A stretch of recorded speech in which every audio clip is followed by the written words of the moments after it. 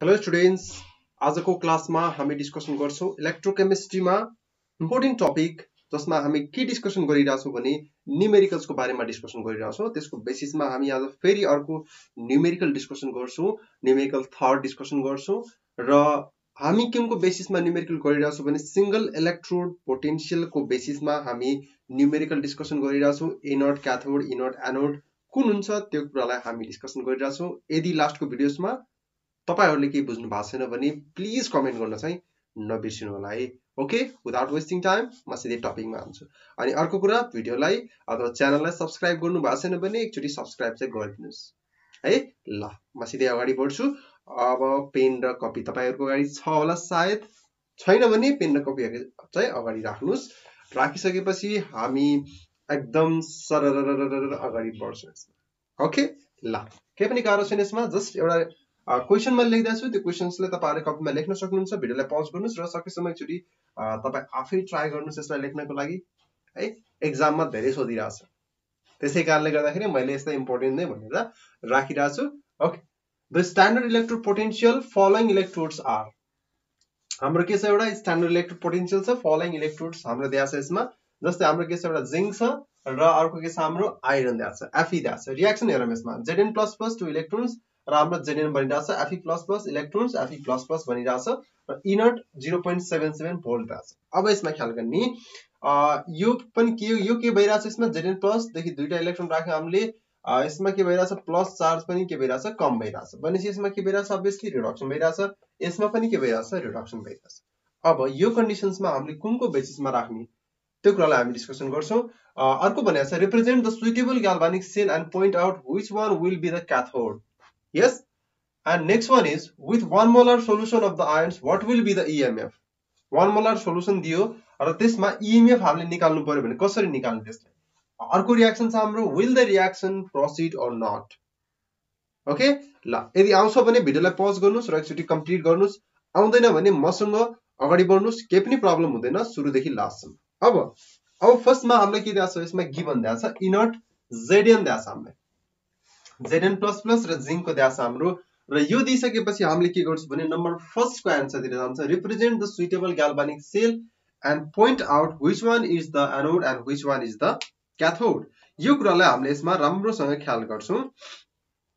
अब हेर्नी, अब यसमा के गर्ने भने मैले लास्टको क्लासमा के भनेको थिएँ भने यदि रिडक्सन पोटेन्शियल, यो रिडक्सन पोटेन्शियल हो कि होइन, यस अभियसली यो रिडक्सन पोटेन्शियल हो। सो नम्बर 1 मा हामी जान्छौं, नम्बर 1 को सल्युसन हामीतिर जान्छौं। नम्बर 1 मा हामी डिस्कसन गर्छौं। अब नम्बर 1 मा डिस्कसन गर्दाखेरि Fe++ लाई हामीले के गर्छौं भने Fe++ is made as cathode because its reduction potential is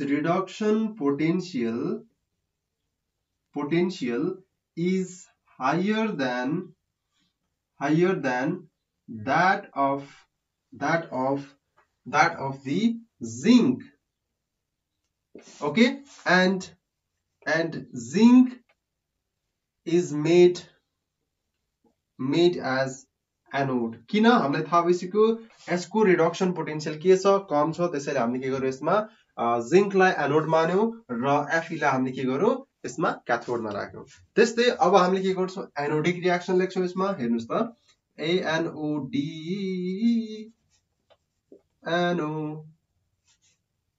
anodic reaction के हुन्छ त यसमा, इनर्ट Zn++ बनिरहेछ, त्यसपछि Zn आउँछ हाम्रो।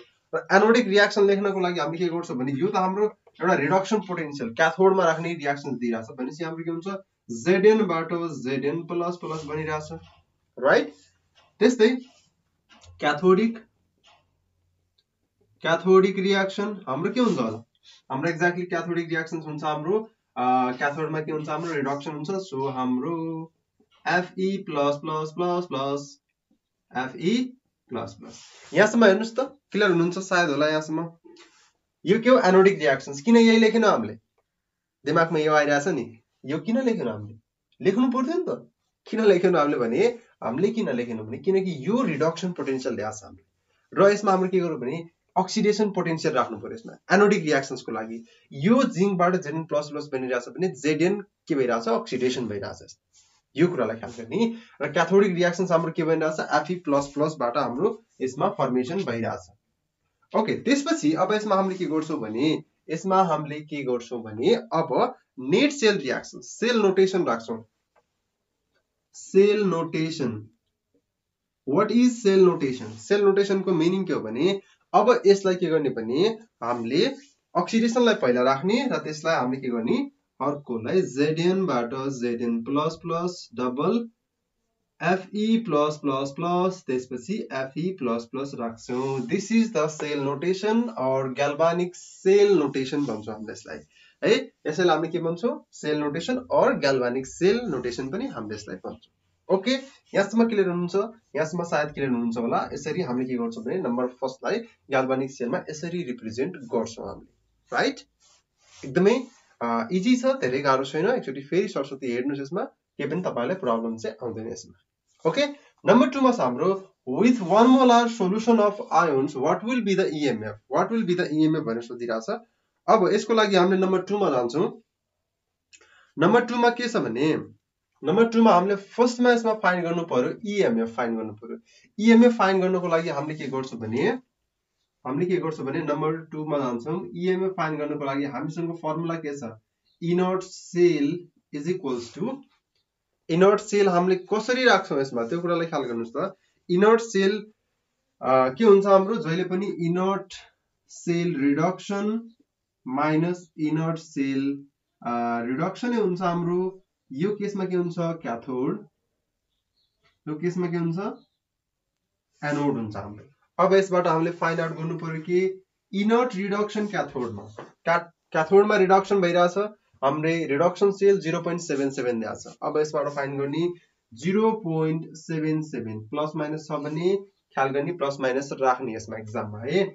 माइनस इनर्ट रिडक्सन एनोडमा के बनिरहेछ माइनस 0.76 बनिरहेछ हाम्रो इज इक्वल्स टु 0.77 माइनस यो प्लस 0.76 क्याल्कुलेट गरिदिनुस् आन्सर आउँछ यसमा। हेर्नुस् त क्याल्कुलेट गर्दाखेरि कति आन्सर आउँछ यसमा। क्याल्कुलेट गर्दाखेरि हामीले कति आउँछ 1.53 भोल्ट आउँछ यसमा। कति आउँछ 1.53 भोल्ट आउँछ यसमा। भनेपछि हाम्रो आन्सर कति भयो इनर्ट सेल यति नै भयो। EMF अफ द सेल कति आयो 1 मोलर कन्सन्ट्रेसनमा हाम्रो 1.53 भोल्ट नै आयो। एकचोटी हेर्नुस् त बुझ्नु भएको छैन भने कमेन्ट बक्स खाली छ, कमेन्ट बक्समा कमेन्ट गर्दा हुन्छ यसमा। ओके, अब नेक्स्ट तिर जाम है, नम्बर 3 तिर जाम।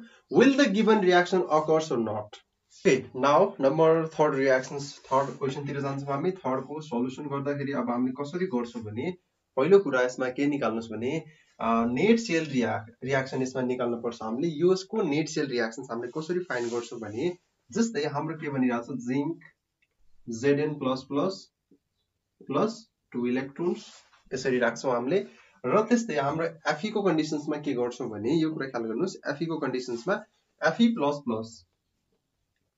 प्लस इलेक्ट्रोन्स र यसमा के बन्छ हाम्रो Fe++ को फर्मेसन हुन्छ। र यसमा यदि हामीले क्यान्सल आउट गर्नु पर्यो भने 2 मोलिकुल्स यहाँ राख्नु पर्छ हामीले है। मल्टिप्लाई गर्नु पर्छ हामीले कतिले 2 ले मल्टिप्लाई गर्नु पर्छ। यो 2 ले मल्टिप्लाई गर्दाखेरि के हुन्छ यो दुईटा हाम्रो क्यान्सल आउट हुन्छ यसमा। र के फर्मेसन हुन्छ फाइनली Zn प्लस 2Fe+++ र यसमा अर्को आउनु पर्छ के त्यसपछि Zn++ प्लस 2Fe++। यो हाम्रो के हो नेट सेल रियाक्सन हाम्रो net sale reaction. So this is feasible. Okay, यो रियाक्सन चाहिँ हाम्रो फिजिबल हुन्छ। यो भन्दा डिफरेन्ट भयो भने यसमा रियाक्सन्स फिजिबल हुँदैन। अब कसरी हुँदैन त्यो कुरालाई ख्याल गर्ने। अब हेर्ने यो रियाक्सन र यो रियाक्सन माथिको रियाक्सन्स एउटै छ कि छैन, छैन नि हाम्रो है। यो रियाक्सन फिजिबल छ भने अर्को reaction this reaction is feasible. So Zn++ plus 2Fe+++ Zn plus 2Fe+++, this reaction is not feasible. This reaction is not feasible. यो reaction proceed हुँदैन हाम्रो। किन हुँदैन त्यसको रिजन म अहिले लेखिदिन्छु है। यहाँसम्म क्लियर हुन्छ नि किन फिजिबल हुँदैन, किनकि हाम्रो नेट सेल रियाक्सन त यो आउनुपर्छ नि त हाम्रो अगाडिको कन्डिसन्समा। अब अर्को कन्डिसन्स के पनि बुझ्ने भने यो रियाक्सन्समा यदि इनर्ट सेल नेगेटिभ आयो भने यो रियाक्सन फिजिबल हुँदैन। यदि पोजिटिभ आयो भने फेरि रियाक्सन फिजिबल चाहिँ हुन्छ हाम्रो, यो कुरा पनि ख्याल गर्ने। ल अगाडिको रियाक्सन्स थाहा छ होला तपाईलाई। अब के गर्ने भने इनर्ट सेल फाइन्ड गर्ने। इनर्ट सेलको लागि हेर्नुस् है, यहाँ हेर्नुस् त। अब हामीले के फाइन्ड गर्नु पर्यो भने इनर्ट सेल फाइन्ड गर्नु पर्यो। के हुन्छ inert reduction minus inert reduction ख्याल गर्ने। यो के क्याथोड, यो के एनोड, ठीक छ। फर्मुला हामीलाई थाहा छ। अब के गर्ने इनर्ट रिडक्सन कुन हुन्छ हाम्रो, रिडक्सन कहाँ भइराछ भनेपछि इनर्ट रिडक्सन जिंकमा भइराछ हाम्रो। जिंक पनि के भइराछ यसमा रिड्युस भइराछ हाम्रो। भनेपछि रिडक्सनको केसमा हामीले के गर्छौं भने हेर्नुस् त एकचोटी राम्रोसँग inert Zn plus plus Zn राखेर हामीले के गर्यौं क्याथोडमा राख्यौं र त्यसपछि हामीले यसमा के गर्यौं Fe plus plus plus plus Fe राखेर प्लस प्लस राखेर हामीले के गर्यौं यसमा एनोड राख्यौं हामीले, ठीक छ। क्लियर यहाँसम्म। अब त्यसपछि हामीले के गर्ने भने यसमा के गर्ने भने जिंकको भ्यालु कति दिएको छ, यो भ्यालु माइनस 0.76 भोल्ट माइनस यसको कति दिएको छ प्लस 0.77 दिएको छ। एन्ड यो दुईटा हामीले जोड्दाखेरि कति आउँछ त त्यो कुरा ख्याल गर्ने। यो दुईटा जोड्दाखेरि 1.53 आउँछ minus 1.53 volt. So this reaction is negative reaction. So this reaction not feasible है। रियाक्सन फिजिबल हुन्छ कि हुँदैन भनेर हामीले रिजन दिँदाखेरि यसरी हामीले क्वेशन नम्बर 3 लाई सल्भ गर्छौं। ओके, सायद यहाँसम्म बुझिसक्नु भयो होला, केही पनि प्रब्लम छैन। जस्ट एकदमै कुल भएर हेर्नुस् है, सरारा सरारा हुन्छ यसमा, केही पनि गाह्रो छैन। ओके ल अब नेक्स्टमा जान्छु म। त्यो भन्दा पहिला तपाईहरुले यसलाई राम्रोसँग ध्यान दिएर हेर्नुस्। एउटा क्वेशन राम्रोसँग गर्नुस्, अर्को क्वेशनमा केही पनि प्रब्लम हुँदैन तपाईँ। ओके आजलाई यति गरौँ।